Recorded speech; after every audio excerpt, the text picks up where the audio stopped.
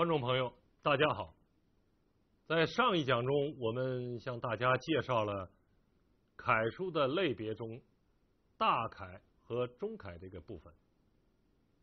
在这一讲中，我们继续向大家介绍楷书的类型中的小楷部分。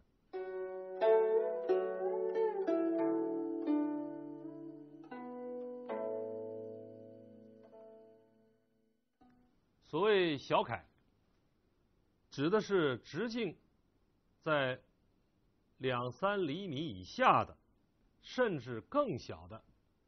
小字。学习小楷应该从小字入手，不仅要研究楷书的一般规律，还要认真的学习研究小楷的特殊规律，还要认真学习研究小楷的特殊规律。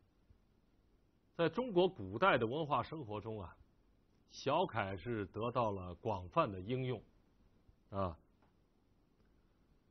不仅是抄写经卷、书写公文，包括记录文稿，得到了广泛应用。一，它有它的实用性；第二，它有非常鲜明的艺术性。它的独特的艺术魅力一直受到了普遍的重视和关注。关于写小楷的难度，历代书法家都予以很高的关注，也指出小楷对于书法家的重要性。比如宋代的欧阳修就说：“善为书者，以真楷为难，而真楷又以小字为难。”他的意思是说，要想成为一个善书者，能写好字的人，楷书是最难的。但是在楷书里头，又以小楷为最难的。宋代的苏轼也说：“书法当自小楷出。”清代的钱俑在他《书学》这篇著作中说：“余常论工画者不善山水，不能称画家；工书者不精小楷，不能称书家。”我们可以看到，古人对能写小楷而且写得好给予了多高的重视。也正是因为这样，我们从钟繇、王羲之、欧阳询、虞世南、颜真卿、柳公权、苏轼、黄庭坚、米芾，到赵孟頫、祝允明、文征明、王宠、郑燮等等这些历代的书法大家，没有几个不善于写小楷的，而且他们都有传世的小楷作品。这些作品我们今后陆续的向大家介绍。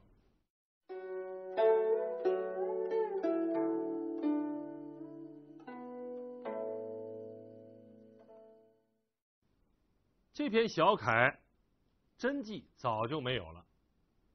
目前是流传的拓本。这篇小楷用笔精致，细腻圆秀，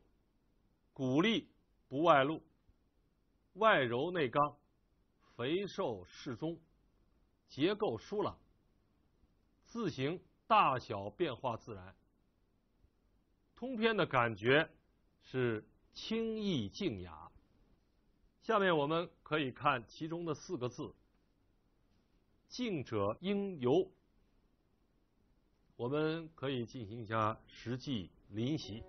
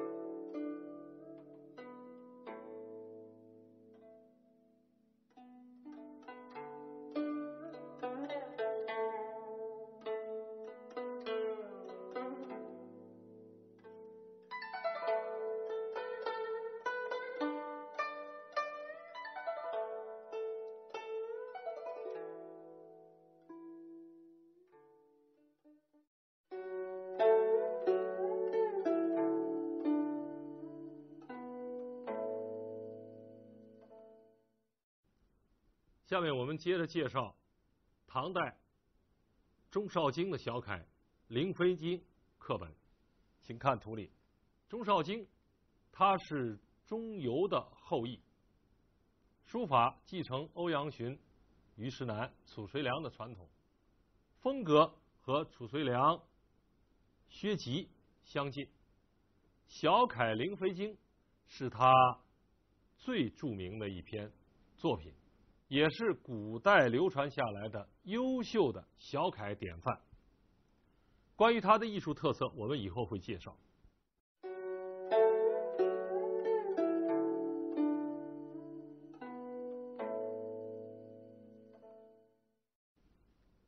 这个单建律是唐太宗贞观22年，也是公元648年，由超京生国权他写的。单建律这是唐人写经中技巧娴熟、楷法完备的一个传世精品，现藏在北京故宫博物院。我们从中间选取2个字一个是静，一个是和，进行一下临写。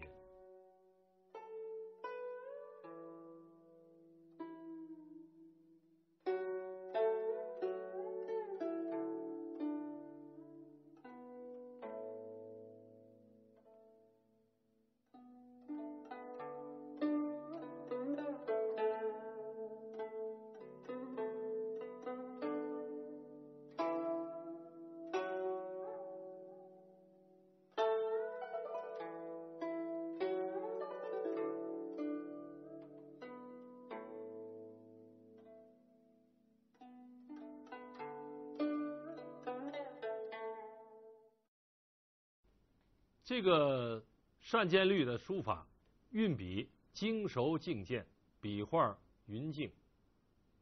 偶尔呢带一点行书的牵丝笔意，但是通篇一气呵成，4000多字，一个字没有懈怠的，真是不容易。应该说，单建律也是学习小楷者不可多得的一个模板。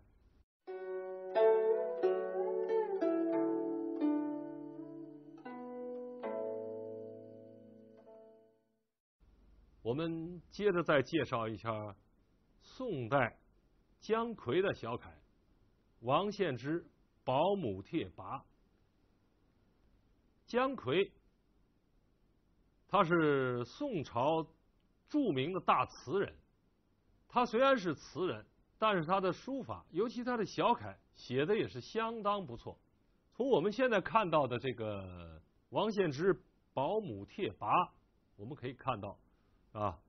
小楷写的端庄秀美，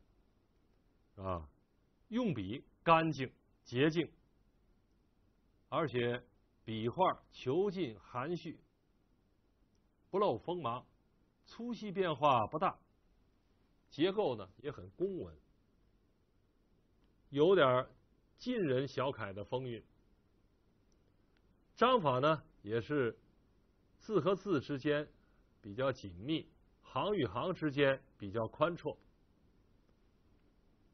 可以看出这是一个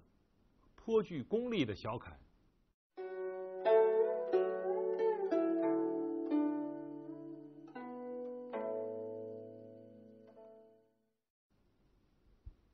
我们接着再介绍一下明代文征明的小楷《顾春潜先生传》，请看图例。文征明是明代著名的书法家，也是一位大画家。从目前我们看到的文征明传下来的大量的墨迹就可以看出，文征明之所以在书法绘画上，包括诗文等诸方面有很高的成就，特别是小楷名动四海，如果没有这种勤奋认真的精神和态度打牢基础，决然是不可能的。我们现在看到的这个是文征明自己撰文、自己书写的《顾春潜先生传》，笔画精致原实，字形状多半都是起的正方形。下面我们从这篇作品中选出“展”和“成”这2个字进行一下临写。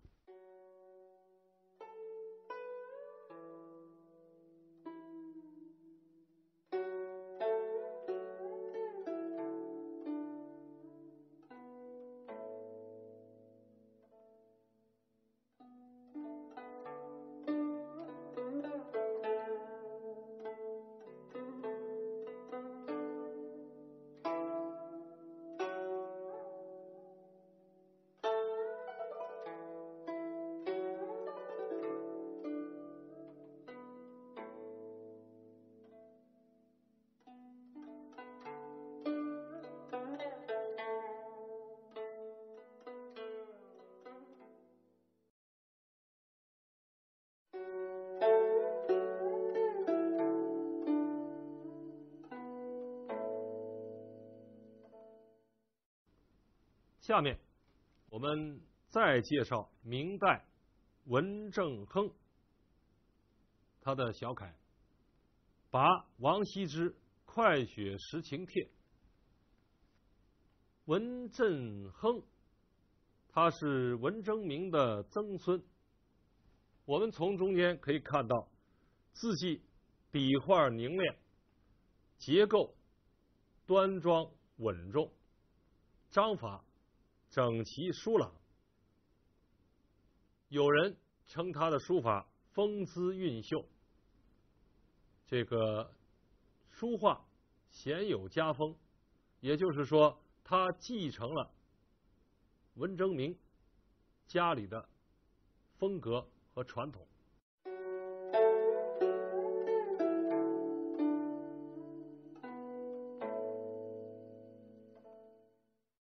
我们再介绍明代祝允明小楷《出师表》。祝允明也是明代著名的书法家、画家，他活了67岁。因为他和别人不同的地方就是他的右手有6个手指头，所以呢，自己称自己叫知止生啊。他是明代中期最有影响的这个书法家。祝允明在学习书法过程中，坚决不学今人，不学时人，也并非一味的临摹前人的书法，而是深入观察，潜心悉心领悟其中的精髓和精神，而且善于向各家各派学习。也正是因为他在明代书坛具有这样大的影响，而且又谦虚，所以他才有所成就。他的楷书主要学习唐代欧阳询、虞世南、褚遂良和颜真卿的书法，有唐人的风范。我们现在看到的他写的诸葛亮的《前出师表》，正是他55岁时候写的。我们从这篇作品中选了宜德恢宏这4个字进行一下分析。现在我们可以看出他的运笔带有一些隶书笔意，尤其是他这个德啊，我们可以看到他的字形取一定的方扁式，而且笔画虽然比较厚重，但是很劲健，锋影就是笔锋之间能够看出一些很精致的神采，它的提案没有很明显啊，虽然是简约，但是掌握的很有分寸，体式比较宽绰，而且章法也非常匀称，行距也很疏朗，这是它的书法艺术特点。我们现在进行一下临习。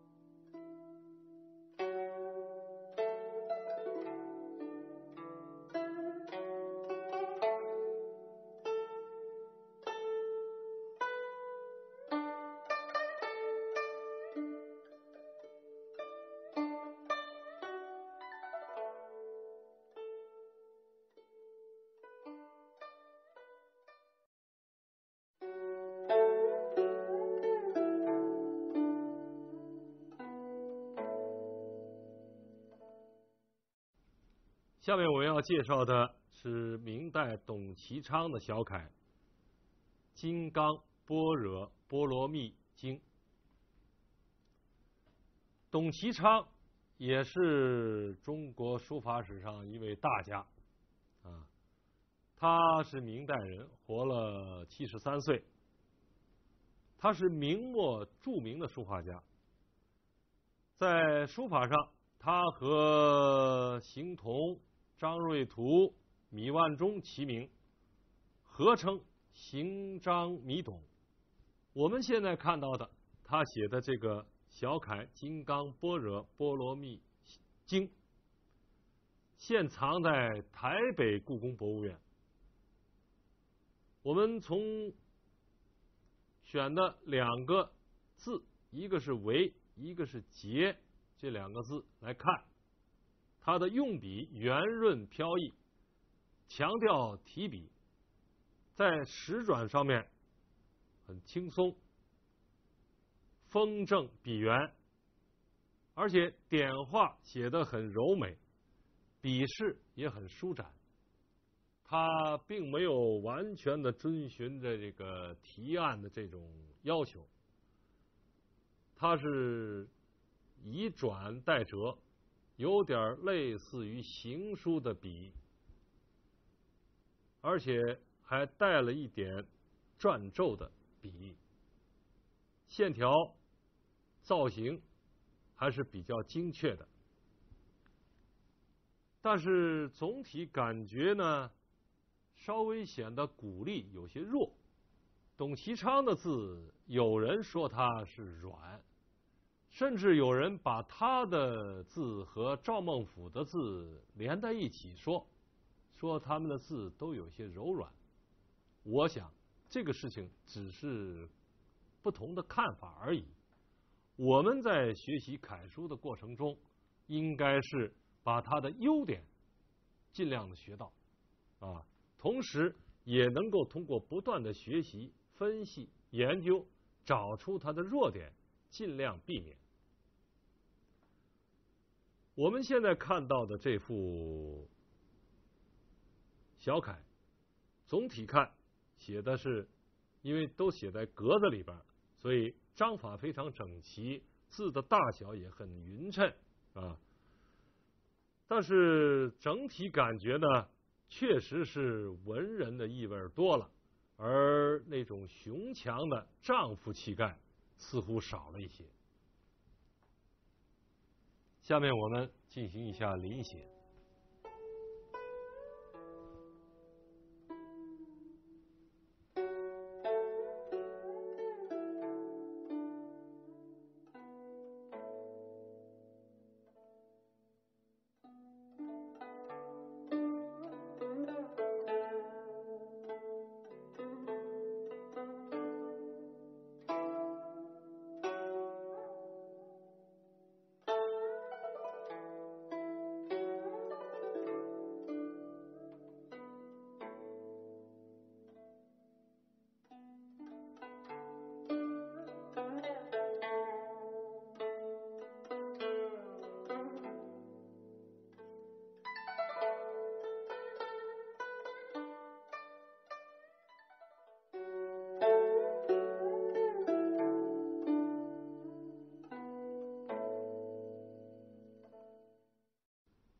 最后，我们还要